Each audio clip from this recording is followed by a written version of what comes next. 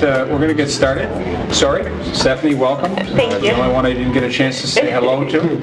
Our team downstairs is all fired up. So everything that we do is on the record on PCTV and will be shown multiple times to our residents and anyone else of interest. So I'll officially call the meeting to order for this August 23rd, 2017 work session. We'll let the minutes reflect that we have all the board minus Linda Cole, who is out of town, a number of distinguished guests and audience members that we'll have an opportunity to hear from as we move forward. First item is we have the minutes for August 9th, 2017. Would entertain a motion of approval for those approval of those minutes. I'll move. A second. Moved and seconded. Any discussion? No. Seeing none, would ask for those in favor. Aye. We do. Aye. Yeah, for all those in favor. Aye. Aye. Opposed? All right. So that motion is carried. July, wrapping up July. Monthly reports, everyone is in except building, zoning, fire marshal, local history room, and personnel. And I would guess that we should have those by week's end, knowing that that rule. We have no public hearings this evening. We do have a couple of guests. Dr. Putnam, always a pleasure. Stephanie, welcome. And I'll ask Mr. Costello to tee this one up. This is for a discussion about the Penfield Education 5K race. Thank you, Tony. Several months ago, Stephanie and I had been corresponding back and forth. She had shown interest in conducting a 5K race to support the school. I basically sent her on to Chris Bilo, who I think is attempting to be here this evening, although he may not make it at this point. He has a women's field hockey game that he's involved with right now. So I know that I did recommend that she talk to Chris, and I know you've had correspondence with Chris back and forth, and Tom's been involved, and I think you're trying to mimic what the town has been doing up until this year. And we can let you talk a little bit about, you know, what you want to do, who you've made contact with in terms of safety issues, that kind of thing. Sure. Okay. Well, before we begin, do you want to? If you don't mind, I'd just like to give a quick update or intro of what the Penfield Education Foundation is, because it's a new organization. And so, just as the background is, you know, for the past few years, there's been some talk in the community in terms of creating a foundation, like some school districts have. And in 2016, we established the Penfield Education Foundation. And it quickly merged with the Penfield Scholarship Association, which is a long-standing, back into the 60s, that provides a number of scholarships, cash scholarships to students graduating from Penfield High School. We're a private, nonprofit, 501c3 tax-exempt organization, and I use the term private because while I wear a couple different hats, one being superintendent of the Penfield Central School District, I sit on the board of the Penfield Education Foundation, which is separate from the school district for a number of reasons. And so it is a separate organization, but we're here to really support the school district in much of what they do. There's a 7-member board which consists of staff and myself, as well as other parents, Penfield business owners, and staff members. I guess the only 2 staff members are Steph and I, but it's been great. Our goal ultimately, as we started this foundation, is to raise funds for scholarships for our students graduating from Penfield, grants that can go in to support students, teachers in the classroom, as well as extracurricular activities, and really anything that we can support beyond the district's budget. We all know, and the town is aware, is tax caps and budget restrictions are continuing to be part of what we work with, and so the foundation's goal is ultimately to raise money and get that money right back into the school system in unique opportunities. So we are now up and running and ready, and I'll turn it to Steph because our first official fundraiser and money-making opportunity in order to provide those grants and scholarships to students is our 5K race that we've been working to plan. Thank you. Excellent. So I'm just handing out a couple, well, I guess we could pass them around, right? Sure. Sorry. There you go. And if we can have just one more. Oh, yeah. Have an extra. Next one. Perfect. I'm getting right over to. There we go. He's sitting on them all. All right. So So what I Give that handed to to you Lisa. were 3 different, just a packet of information. And I've run many 5Ks in my life and other races, but I've never organized or run in a different meaning 5K race. And I guess I didn't realize quite the involvement it takes to kind of pull something like this off. But because I am pretty passionate about running and passionate about the town and the school district, it kind of merged 3 things that I love a lot. I've always been, when I'm able, I've done the Penfield Family First 5K race and really enjoyed that. It was a kind of a small race. It went through the neighborhoods over a 5-hill rise, and I always liked just the feel of that race. And as Chris Bilo and I and Tom began talking, it almost seemed like the stars were aligned that the rec department was kind of thinking of letting go of the race. It had been a number of years. I believe they ran it for 10 years. 11 years. 11 years. And we kind of had this idea we didn't want to take away from the Family First 5K. And he kind of passed kind of the baton to us, and kind of giving us a lot of information and kind of stepping out of the 5K, giving us an opportunity to raise funds for our foundation that needs funds right now. So we've been kind of recruiting sponsorships throughout the town, and we've been really trying to stick to businesses in Penfield or businesses that have helped to support our school district. So we've been working on that, and you can see right here a little bit about the sponsorship. We've been doing pretty good. We've secured our premier sponsorship and 3 gold sponsorships, and we're working on silver and bronze. But as you can see, if you kind of go, I included an advertisement if anybody was interested in just kind of promoting it and kind of letting people know, hanging it wherever you may work or in any environment, that would be great. But I guess what we're really here to talk about is the race, and the last page is kind of the map of the course. Does everybody have that? Probably. Okay. So it's a Google map. I'm sorry it's not better quality. But we're kind of using the Family First plus combined with a race we used to run. The school district did the Karen Grant Memorial 5K a number of years ago, but because the school district couldn't provide the insurance, it kind of there wasn't enough funds to continue that race. So you can see you kind of start at the PHS track, and runners are going to run 200 meters around the track, come up along the community center route. And the biggest traffic concern or safety concern we kind of envision is crossing Baird Road to get into the Henderson, to get onto Henderson. So Tom has worked with the fire department. And worked with the Penfield Volunteer Fire Department. And Brian Begley. Yep, and they're very happy to work with us. I do have to just get them a letter with the specific date and times. Okay. Chris Collison, who's also on Fire Marshal, I believe, or I'm going to Fire Lieutenant. I'm going to get his name. I'm going to get his title incorrect. Okay. But, Yeah, but got another it. great Penfield parent, and Mr. Withall as well. So Okay, good. they've been really, really supportive and said they can help us out there. We've also had reached out to Monroe County Sheriff, who the school district has a really strong relationship with. And the toughest part with that is that if obviously an emergency comes up, they can't always be there on time, where the Penfield Volunteer Fire Department has been wonderful and can put it on their calendar and make sure they're there. So once our runners cross onto Henderson, I'm sure you guys are familiar with the neighborhood. We're going to take a right onto Ludlow and then a right onto Hillary to come out on Brentwood, and then people are going to have a little climb. I think they had that in the Penfield Family First, uphill rise. We've put our water table at the very top of Hill Rise. The address is 150 Hill Rise. It's one of our colleagues, and he has okayed that we can have our water stop up there. And the Harris Hill Elementary School Girls on the Run group, they're going to kind of man the water stop, which is nice to involve the younger girls. Going to go down to Avonmore, Foxbourne, loop back around Hillary, and kind of where the dotted lines are, we're going to kind of repeat ourselves, finish with 1 lap around the track. So it does certainly impact the neighbors and the residents in this area.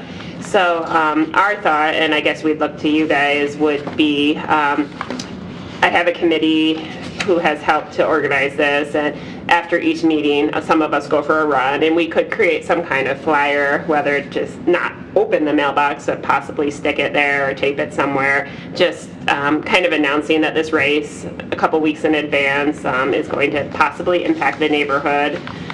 We were also talking about doing a couple lawn signs in the neighborhood, just warning, a small race will be coming through. We expect, our goal is 200 runners.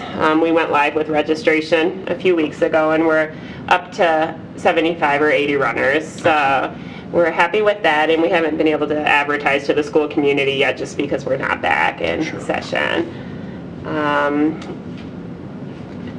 We've been, now Gene, the town, or Chris Philo, turned his connection over to us, and they were kind enough to give us 200 red water bottles for the race. Very nice. Trying to tempt some people in, because everybody likes water bottles, it seems. I'd add too, as of today, we've secured insurance as well, so we have an insurance rider, and that was one of the issues Steph mentioned, where we used to run a memorial 5K, but because it wasn't a school district race, school district insurance can't cover those things, Sure. and so you need that insurance rider. So we do have insurance as well, which good. is obviously looking out for the safety of everybody involved. Excellent. So I know that we have the capability as part of our system that when we do projects around the town, we can identify property addresses and prepare postcards that goes out that notifies, this property's under review, come on this date, this is what's going on. So we have that ability that Mr. Costello and I spoke about today, that we have done, I think, for ours in the past, and we could offer that information, to the school district, so that that way you hit the actual homes along the way. That would be great. And it's a very easy and inexpensive way to go, but you hit everybody, and that whole neighborhood has been nothing but fantastic and supportive. In fact, folks like to sit along the race route and cheer everybody on. So it's kind of a nice, it's really developed into a nice run. That would be, just on behalf of the foundation, that would be incredibly helpful. And obviously we want to, I think that helps because the last thing we want to do as a foundation is upset anybody. So the more we can do to let people know. And I'll share that with I did run once the Aaron Grant race, and there's people out front and a lot of kids coming out and cheering people on. So I think that's wonderful. Excellent. The only thing I would suggest, and it doesn't have to be fire police and it doesn't have to be a sheriff's deputy, but at the Brentwood Hill Rise, I would make sure you have 1 or 2 race volunteers, just because that's the pinch point there for that neighborhood, especially on a Sunday morning. Yeah. With the traffic in and out, and So. no, thank you for bringing that up, and we are going to be working with Coach Hennessy. He's our coach, cross-country coach, Still? and he still is. I know, he's legendary. And he's going to supply us with some race marshals, he said, and he doesn't want his cross-country athletes running the race just because they're going to be in season, but he would like them to be volunteering, he said. Yeah, very good. Very good. Excellent. That's great. Looks great. Board questions for the superintendent or Stephanie? One question I have is, what is the fun run? Is it the same route? Or? Yes, thank you for bringing that up. So no, the fun run is simply like what it sounds. There's going to be, it's probably, we don't have an age limit on it, but I guess we're envisioning kids 10 and younger. We'll do a couple laps just simply around the track.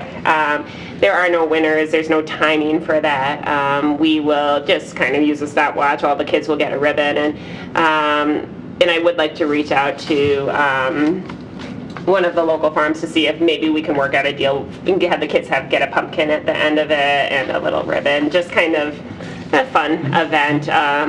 We do for the 5K, we are using PCR timing. Paul Richards out of East Rochester, I know he's worked with you guys before, and he was great. So, but yeah, that's kind of the kids' fun run. And Okay. Staff, I think questions, you've got the two concerns? people here that are going to be generating the addresses for you, so that's pretty easy. Take care of that. Okay, very good. Other than You that, I guys think are you've experienced covered at that. everything with the, Great. safety's a big thing, obviously. Absolutely. For you as well. Yeah. That's, I know your primary concern, as it is ours, so that's the main issue. And then, of course, getting people in and out of those neighborhoods if they need to in an emergency situation. Absolutely, so. That's wonderful, and we'll work to get our postcard ready, and then, we can take care of the mailing if we have those specific addresses. That would be great. That'd be great, yeah, absolutely. It seems to make a big difference, and, once folks are aware and know what's going on, they become nothing but supportive, so that's always good. In terms of the Penfield's and being green as well, so I always worried about hanging flyers on mailboxes and then they Sure. get blown away. So if it's a postcard, that That's makes a little it more. Just makes it, Sorry. makes it, and you'd like to think that folks at least then take a look at it before it hits the blue box. So it's always, which is always a nice thing. So That's great. excellent. Anything additional for us at this Love you to come out and run if you're interested, and if It's on not, Paula Street, she'll be there. I'm at the, Perfect. yeah, on the door. Oh, wait, I'm sorry. I see the slowdown occur, right, but, yeah. It's on the, about halfway up the incline. So. The hill rise. and we're working with a couple of hopefully some food truck vendors who would be down at the high school. So You can- Garbage plates when you're done? No, tell them it's. so it's not formal yet, but it's Kettle Ridge Farms, which is actually out towards Victor, Yeah. but very connected. Penfield graduates who own it, and they actually have a pancake truck. I was going to say that's what I recall hearing. Is Yeah, that, so they're which is excited. pretty cool. They just have to work on if they are available that day, they're going to help us out and be there. But very cool. yeah, should be a great event. I mean, obviously one of the pieces we're just excited about is it's a 5K. It's fundraising, which is great, and obviously when you run a 5K, the fundraising really isn't in the participants but in the sponsorship. Yeah, absolutely. But ultimately with the Penfield Education Foundation, it's all about bringing the community together, and so we're hoping that it's really just a beautiful day and we can get the community out to celebrate the schools and what we can do to support each other. So I will say, Tom, that I haven't seen this group run much, but I've seen them meet and they do a great job. So nothing else. Awesome. I will join you for a pancake that day. We should be on hand. So thank you very much. Thank you. Stay connected, certainly with Chris and Kaz, and we can assist and support as it relates to the addresses. Thank you. Good luck with hopefully raises some great money for the foundation and for the scholarships. Ralph Peak's still part of that. Sure is. Ralph Peak is. God bless Ralph. So Ralph Peak actually, we brought him on. So he's one of the 7 members on the outstanding. board, and has been He's nothing awesome. but incredible for running the Penfield Scholarship Association for so many years and being committed to Penfield. Yeah. We were able to. It was a great meeting when he decided to join us That's on our new fantastic. foundation. So He does our accounting and he does And all I our was just going numbers. to say, he's a good numbers guy, and Yeah. he was a great planning board member for the town for many years, and Yeah. he's just, he and his family are great Penfield spokespeople, so that's the other fantastic. nice piece, I think, as this grows, is we were able to secure bullet aid through Senator Funke's office, so that was nice as well. Anything helps and sort of gives, it's nice to see that. I know we're always looking at the sort of the state bullet aid and what it can do to support our schools, and this foundation is great. Every dollar counts, doesn't Every it? dollar counts, yes. Every dollar we can get back. Every day, that's That's exactly right. exactly right. So, all right, great. Thank Thank you. you for Thank you taking for the your time. time. Good luck on your upcoming school year here. That just seems to be like knocking on our doors. So good luck on a successful 2017-18 school year. Thank you. All Believe it or right. not, we kick off with teachers a week from today. It's here. I'm well aware. I'm well aware, yes. That's right. Well, thank you. All right, thank you. so Good to much. see you. Thanks, everybody. Thanks. All right, we'll move on to action items. We'll recognize Mr. DeMarco and Alan, if you'd like to join us at the table to talk a little bit about requesting placement of freestanding sign of the right-of-way at Brandt Point Drive. And Mr. Costello, I'd ask you if you would add any additional comments No, to kick this off. Actually, I didn't get your name. It's Alan. Yeah. I oversee the property. Regional manager. How come I know him and you don't, guys? He's still thinking about the paint. Because you know everything, that's why That's why you're sitting there. That's why you're sitting there. That's right. But just to introduce John, when they widened out Brandt Point, they had to take out the sign that identified Daniels Creek apartment complex, which left them little room, if any, to do it out front. So they have now made an offer to try and relocate it at the point where there's now kind of a Y onto the Walmart property, then trying to preserve the area for Daniels Creek and Brandt Point so that that's not a thoroughfare for those coming to Walmart. And in doing that, they need some identity for that project, and they're offering, and I think you've all got a packet. And they are showing the area in yellow along the right-of-way, and there's some good photographs in there. There's one in particular. Yeah, which I can share if... Yeah, we were looking at it this morning. Okay, you do have that. Yep. That's all. I'll have it. Yeah. Oh, good. And one of the things that stands out the most is this one right here. Yeah. This one pretty much tells you where the sign's proposed to be. They gave you a lot of information, but really this is the one that's the important one, I think, because this is the one that identifies where you'd like to have the sign, where the red mark is. And I think the red mark just identifies it, but I think the sign's probably tipped more towards Brandt Point. Correct. Just a little. Yep, that's how it'll end up. Yep. Towards Empire. As Mr. LaFountain noted this morning, and I did not know this, but there is a water main underneath that area, but you've already received approval from the Monroe County Water Authority to allow that to be installed. Correct. Subject to calling before you dig? Yes. I Yep. assume? Yep. Okay. Yes. And just for the board's information, the sign they're proposing is actually 11 square feet in area. They are entitled by code to have 20 square feet, they're proposing 11. And then the stanchion around it, the brick monument area is 40 square feet, which is permitted by code as well. So the sign itself is actually in compliance. The only issue at hand is that it's in the right of way, and the entity that has to approve or deny that request. Are there any sightline considerations or concerns? We have looked at it, we were out there the other day. If the sign is actually facing towards Brandt Point, there aren't. If it's tipped inward the way it shows on this, there could possibly be. I don't think that there's going to be a problem there. As a matter of fact, it was approved by the planning board, subject to your approval. They did show that as being part of the application for site plan approval for the Walmart site. So it's been kind of vetted out by the planning board and by town staff. The only issue at hand is how it's actually going to sit on the property.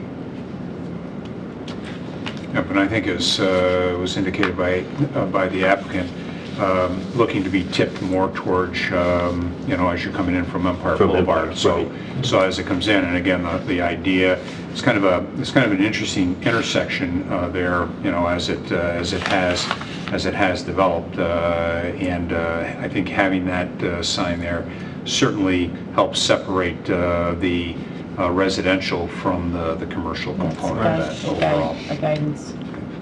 So, Okay. I've got no problem. No concerns. okay. I think the sign looks great. Yep, Okay. I'm, it looks good. yeah, I'm good. Okay. So would entertain a motion of approval for that, for the record. I'll move to approve as requested. Second? Okay, been moved and seconded. Any further discussion? Staff, anything additional?